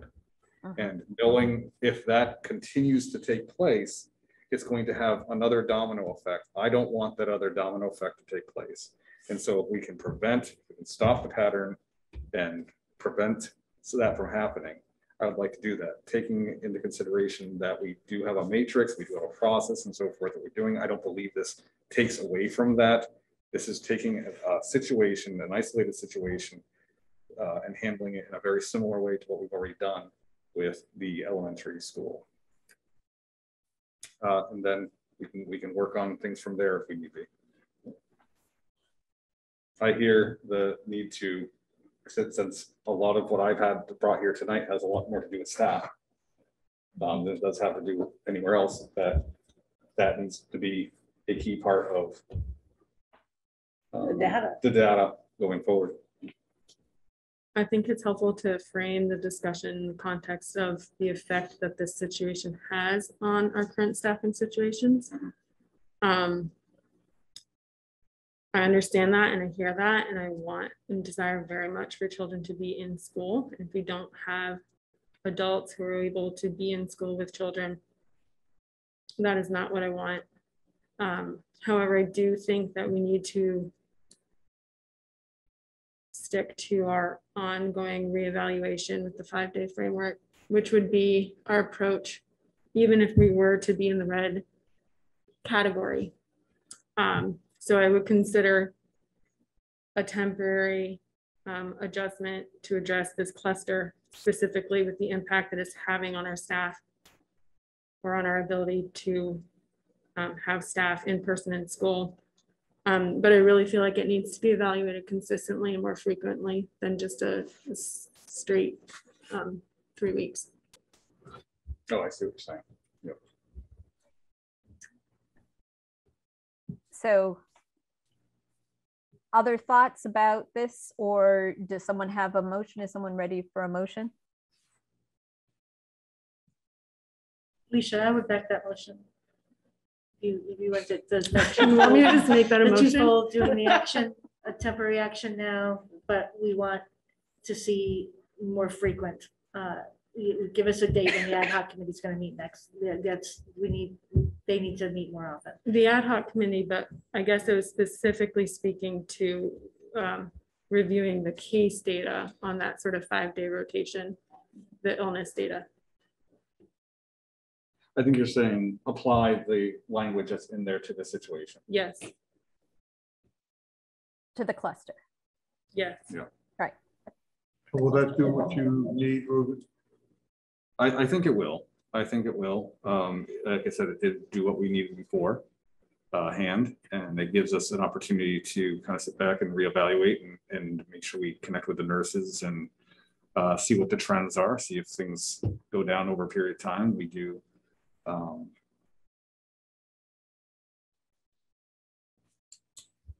Can I ask? And it will bring us to another school board meeting. Well, but not only that, we have a lot to do during that school board meeting. So I think we're maybe not giving our own matrix enough credit. I mean, it does specifically say, even just on the COVID-19 mitigation dashboard, that this could extend beyond the 5 days. We're just going to really be looking closely at that information during that rotation. Yeah. So I'm not saying that this couldn't be longer than 5 days. Right. I just want there to be the data to back that decision. Sure. No, I think that makes sense, and I wouldn't argue with that.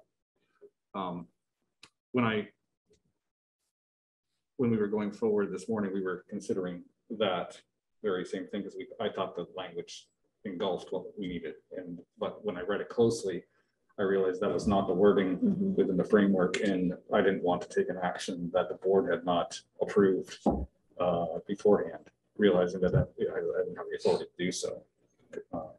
We were off with that for the secondary school. But I just asked for a clarification. I recall that the matrix talked about implementing masking for 5 days in specific classrooms.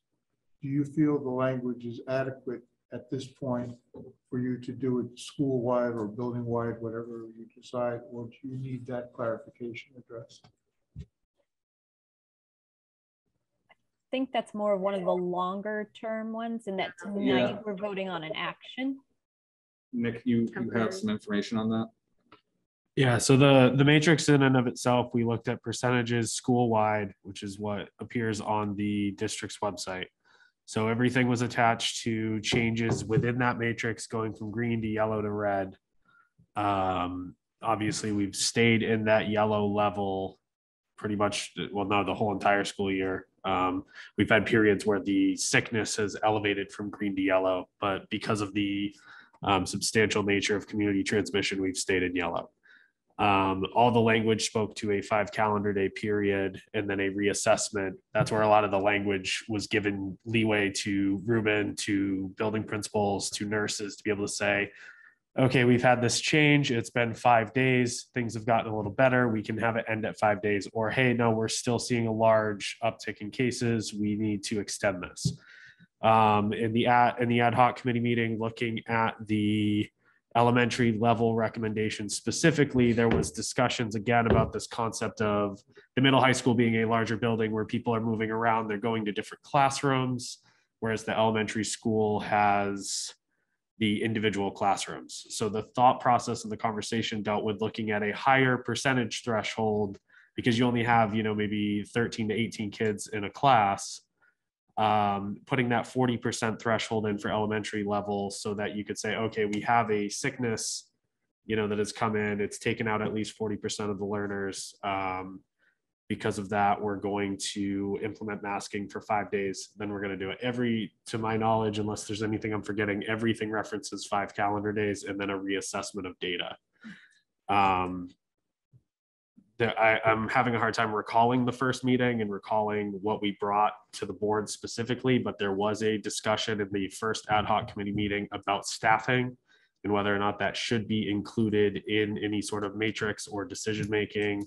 Again, I'd have to go back to the meeting minutes to look to what level we brought that to the board specifically, but that is something that has been discussed at least at one point during the ad hoc committee recommendations. So,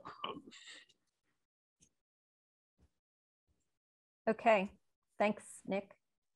Does someone have some language? Basically, in summary, the idea of what I'm talking about is having a strategy to stop a trend. If you can break the patterns, the ad hoc committee felt that for 2 times in a row now that after looking at data and so forth, that what was in existence was working. This situation just was not addressed in the framework, and so being able to have this type of situation addressed is helpful.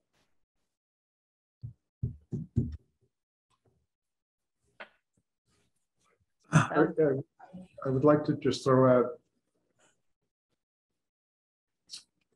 I guess, an understanding that I have, and maybe others would understand this differently. First of all, thank you for those clarifications, Nick and Ruben. Sounds like you've got what you need at the moment, at least. But as I listen to the discussion of the matrix, as well as the work of the committee, it occurs to me that a matrix is a tool for you to use in your judgments, and that a committee such as the ad hoc committee is basically an advisor to you, but that neither you nor the board can be completely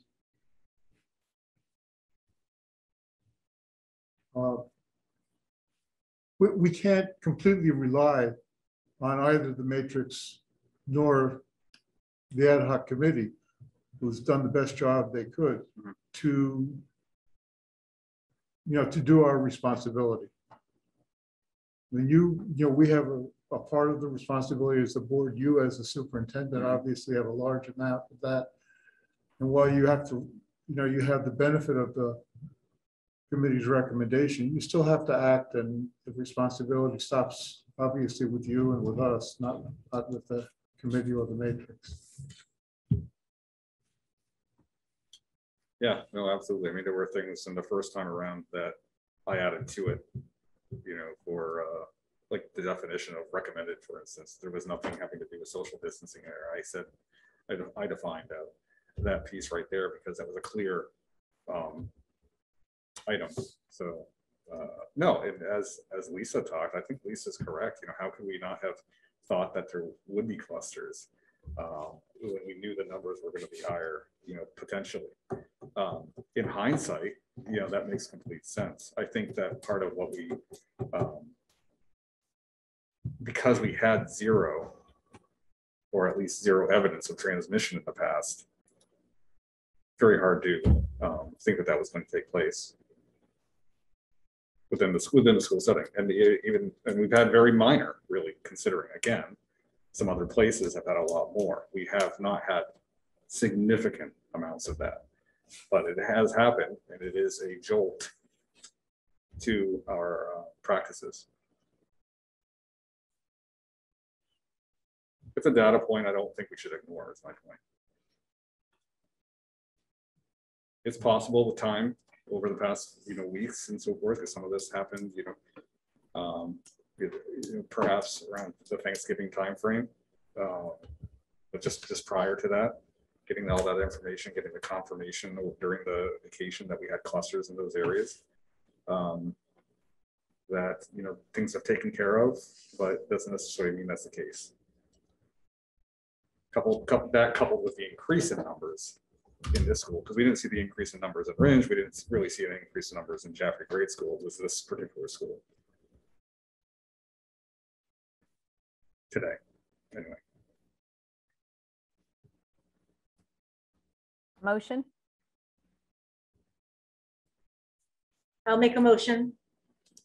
Lisa, I'd like to make a motion that we implement masking for CHS and JRMS for 10 days. And not part of the motion, I would like to revisit the language at our next school board meeting. All right, so we have a motion. This motion is 10 days.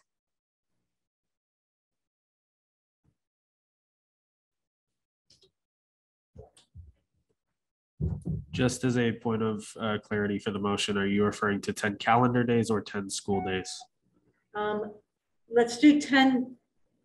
What is your thing? 2 weeks? Let's do 10 school days with the proviso that it can be extended should trends necessitate, without the school board having to vote on it.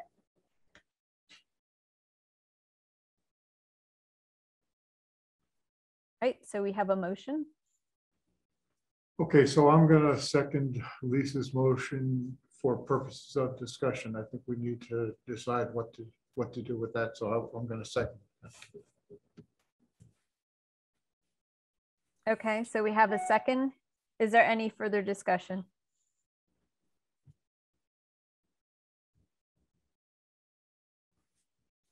I would prefer if it was keeping it closer to the framework, that it was 5 days, and that would get us to our next school board meeting. I think right, 5 school days, you're saying? 5 school days, yeah. I accept that. Yeah, I think I've kind of made okay, so Christine's suggesting a modification to the motion? Yes. All right. I accept that modification. Okay, so you would second that modification? Yes. Okay. No. I think we can't do it that way. The maker can change the motion, but somebody else needs to second it. Second it. Okay, thank you. All right, so I need someone to second Christine's amendment. Other than who seconded? No. Lisa amended her original. Oh, motion. okay. So Lisa amended. Her original motion, and now someone has to second that new motion. I am, this is Patty, and I am seconding the amended motion to be 5 days, starting tomorrow. Okay. Revisit it.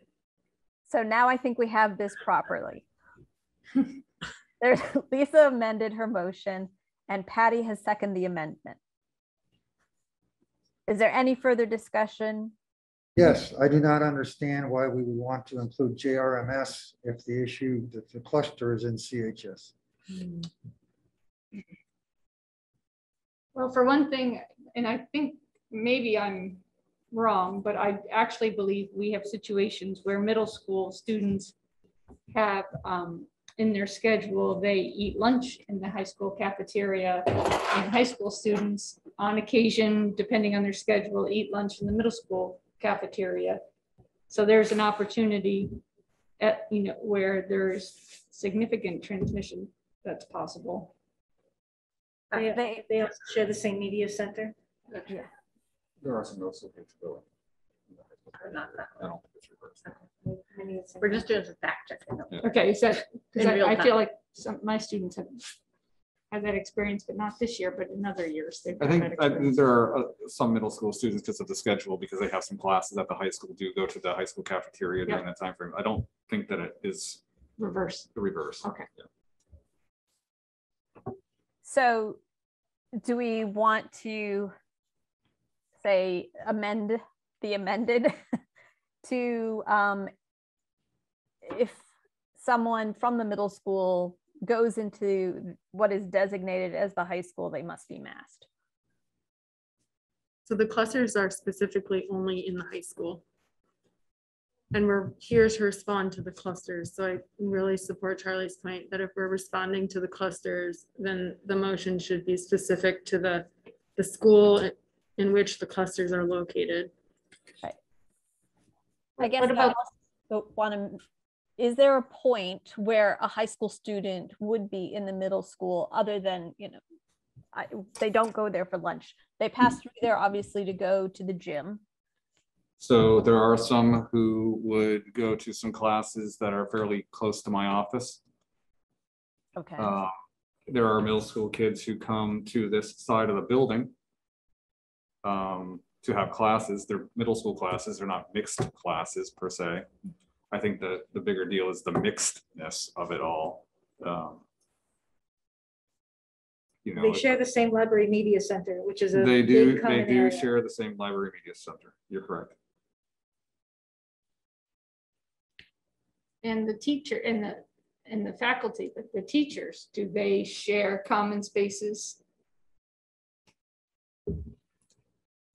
The staff room is in the middle school. No, it's a high school, but In the high school? Okay. in this side of the building, yeah. Oh, that's right. It moved. I'm sorry. I was thinking last year's. Yeah, I mean, I think that it had less to do with the space and more to do with the students. So. Yeah, I mean, that's why I had said CHS, because I was trying to be as close to what we would typically do with RMS, JGS and so forth. We do have the building combined. So there are those things to think about. There is crossing back and forth to some degree. This is a time for discussion. So yeah, yep. This is good. Charlie's added to the discussion and Alicia. And so you've got two recommendations here, 1 and 2, that go in sort of different directions in terms of this question, including JRMS. What would your recommendation be? I think we're one school. I would do that. if we were going to stay truer to the concept of the framework, then it would just be CHS. That's where it was. So is that what you want us to do? My first answer was what I think we should do for one school. Okay. But one is better than, not having any, in my opinion, is my point with the second statement. And there are teachers who teach across both. That is true. I'd like to just add that conversation to our list of long-term framework issues to address, because it's very difficult to parse out the two schools, but make decisions. It's just, it needs to be looked at, in my opinion. Well, and as I'm listening to the question, I report out not typically as CHS, JRMS. I put CHSs here. I did it tonight, right? So I separated them tonight. But for the purposes of what we're talking about, we do have staffing that crosses the entire school. Many of the extracurriculars are joined. The middle school and high school have many extracurriculars together. The activities that we have are joined. They are intermingled. Okay, so I believe, check me if I'm wrong here, that the motion is that we implement masking for the middle school and high school for a period of 5 days and watch the trends. Is that correct? Yes. That's what I have right now. The only, I guess, again, clarification, it sounds like there was a mention of referring closer to the framework and then also looking at school days. So is it school days or calendar days? And I think we clarified that and said it was school days. Okay, so we're still on school days, 5, okay. And I have it on good authority that there are a ton of masks. So there are 3 masks for everyone. Like, you do not have to worry about ever not having masks, because we will make sure that those masks are readily available at every entrance and et cetera, right? Well, we've ordered some more. We have been going through that quite quickly. Yeah. Okay, so we have a motion, we have it seconded, it's been modified, it's been discussed, and I feel like, we've probably had enough discussion, heard a lot of comments that it's time for a vote. So, John. Aye. Thank you. Christine. Yes. Thank you. Lisa. Yes. Thank you. Charlie. No. Thank you. Patty. Yes. Thank you. Alicia. I'm going to abstain. Okay. Can I do that? Or does it have to be no? You can abstain. Okay. And I say yes. So that passes with 5 yeses, 1 no, and 1 abstention. So I think for our board meeting, which is on the 6th, we need to have deeper thoughts and discussion. And it'd be great if the ad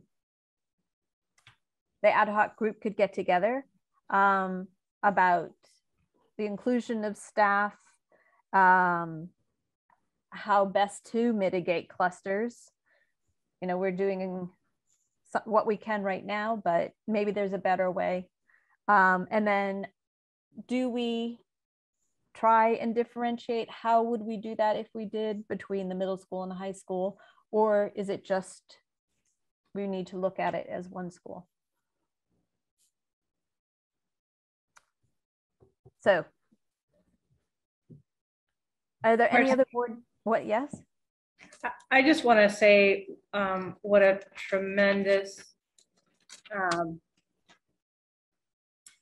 challenge this will be for our teachers and our administrators, and certainly the learners, to make an adjustment to this. And I just want to be sure that every everyone knows how much effort went into thinking this through, and that everyone's best interest is in our minds, both those at home who are compromised, the kids being out of school is really detrimental. I mean, not just to their education, and I appreciate what Ruben said about the social, but in real time, it is extremely hard to make up 10 days out of school and still keep your grades passing.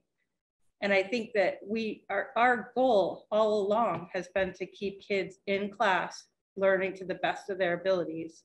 And this is just one of those pieces. So I think it's going to be hard. It's not going to be easy. And if everyone could please keep a positive attitude that we're just trying to do the very best we can.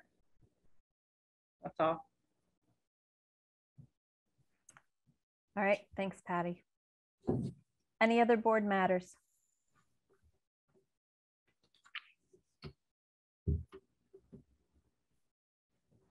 Okay. Can I have a motion for adjournment? Motion to adjourn. Thank you. A second. I'll second that. All right. Thank you very much, everyone. Thanks for coming out and addressing this issue on such short notice. Take care, everyone. Take care, Marcia.